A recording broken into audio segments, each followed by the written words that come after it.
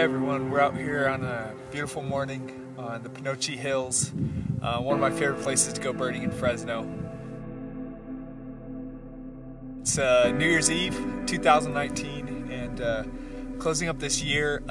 Just excited about everything this year has brought. I set a record for eBird in Fresno County for how many species I found this year, which was my goal. My goal is to pass 230, and I hit it. I hit 231, and who knows, if I find some today, maybe I'll even be a little higher. But yeah, it's just been an amazing year in birding for me. I've just been so lucky to see all the things I've been able to see. And this upcoming year, I just really wanted to get in and focus on my wildlife photography. So I figured, hey, why not start a YouTube channel with it? So here I am, starting a YouTube channel for you guys all to follow. Thank you for coming over here. Yeah, thank you just for supporting me for so long, some of you guys, and hopefully this YouTube thing will take off a little bit. But for now, just gonna have a good day at Panoche, and gonna key you guys in a lot more as the day comes. But just a gorgeous sunrise, and you guys got to check out some of these views. It's amazing. It's my favorite place in all of Fresno. So let's go adventure.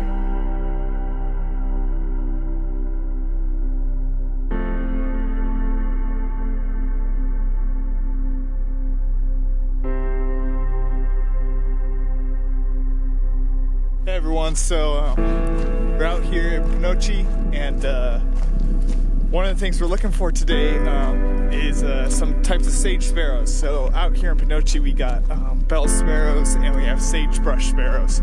And bell sparrows are the more common here. Sagebrush sparrows are a little bit rarer, but both are pretty hard to find. But the cool thing about them is this is about the only place in Fresno County that you can find these guys. So I saw them once earlier this year, so I actually do have them checked off my eBird list already for this year.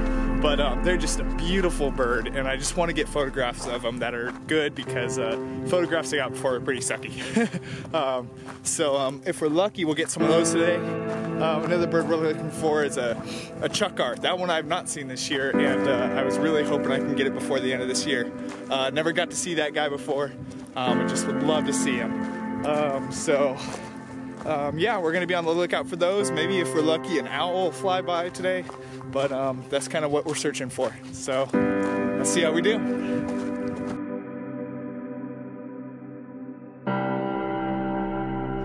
So a lot of this is not easy stuff.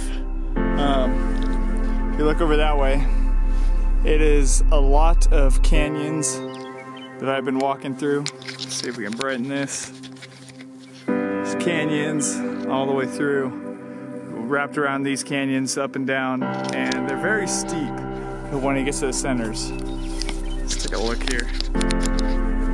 Yeah, they're steep. So I've been sliding down these mud cliffs quite a bit today, but it's been good. Gonna get better, keep going. And in case you doubted me about it being far away,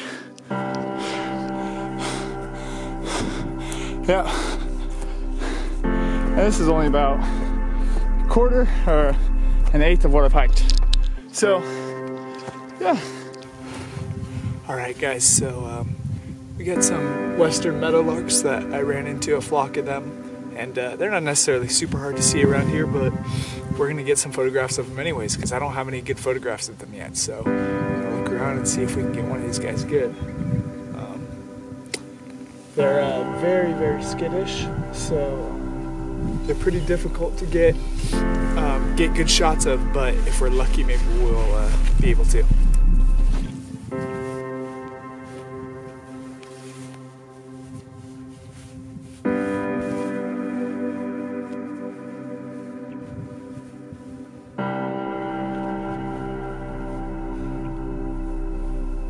So currently I'm out here, and I just turned on the camera because today I didn't get too lucky with western meadowlarks. I got one shot, but nothing really that great. I'm here with some horned larks around the side of this bush. So I spotted them from a distance, and I went around, got behind this bush, crept up behind this bush, and then I just set up camp back here. So we're gonna see if I can get some shots of them, and yeah, nice ground for my level, and they seem to be grazing, and not really too worried about me because I'm hiding enough behind the bush and I'm hidden enough to where they don't really think of me as a big threatening predator. And they're creeping up pretty close. We'll see if we can get even better shots.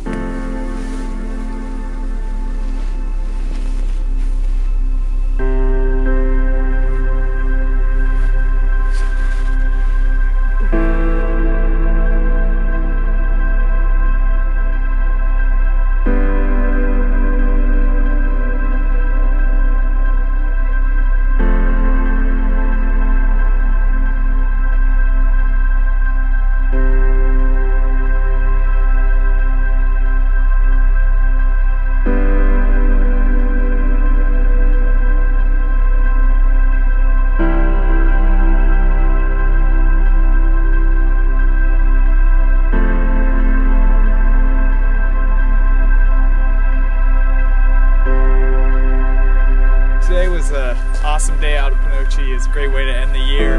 And sometimes with birding, like, you strike out. Sometimes you don't find what you're looking for. And today I didn't find what I was looking for, but that's okay because I already got more than I ever asked for this year. It's been a really awesome year, and I'm really looking forward to this upcoming year and trying out this whole thing. Yeah, we got some good photos today still of some other species, and yeah, some other things I wasn't able to record on the way in. I believe I saw what was a bobcat up in here, but it was pre-sunrise, like probably like 20-30 minutes before sunrise, before I had my cameras out or anything, and it flushed as soon as I saw it. But that was really cool. And then what else have we seen? We've seen a mountain bluebird on the way back down, and we got to see all those horned larks, a lot of western meadowlarks today, lark sparrows, some other types of birds, and yeah, it's been a pretty good day. Just so you guys know, I want to be doing lots of different types of videos. I want to be doing videos like this where I guys take you out on an exploration or an adventure with me basically for a day, maybe a couple days. So doing some of that. But I also want to make sure that I'm going to do tutorials for you guys and like how-tos and how do you do this, or how do you do that, or how do you know this, or how do you know when to do this. Yeah, just teach you guys all that, whether that's camera rules. I'm going to work with you guys on a lot of camera rules for wildlife photography, ways that you can be creative with it, ways you can break those rules, ways you can know your camera better, teach you lots of ways in terms of like how to capture birds. That is by far the hardest part, is like how do you know where to find these birds, how do you research these things, study these things, how do you know where they're going to land, how do you know where they're going to perch, how do you know how they're going to move, all those different things. So I want to teach you guys a lot of that, and hopefully just anything else that would be useful for you guys in wildlife photography. So stay tuned, there's definitely so much more coming. Thank you for watching my first video ever, first time doing this, and so much better stuff to come. Alright, see you guys later.